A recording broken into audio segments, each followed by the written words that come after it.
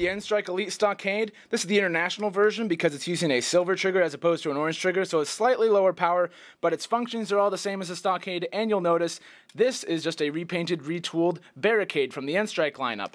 Still got a power switch over here, and you still got 3 AA batteries. You can still disable the motor by, got the safety up here for the jam door hatch, and it's still semi-automatic. Still got pretty good ranges, slightly lower on this one just because of the international version. The motors do sound slightly less noisy on this one. I think that's just because this is the international version.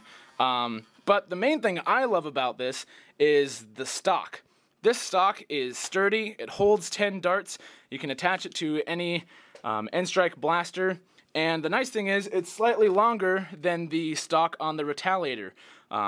Almost 2 inches longer than the Retaliator's version, and a lot of folks had complained that this one was just a little bit too short.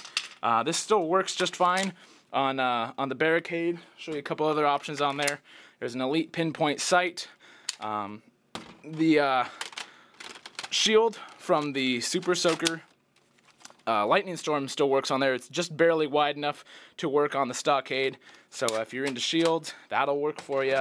But really, I mean, it's a decent blaster, and it gets good performance, but I really think the strength in this is this stock. This is, quite honestly, quickly becoming my favorite stock to use right now. So that is the N-Strike Elite Stockade.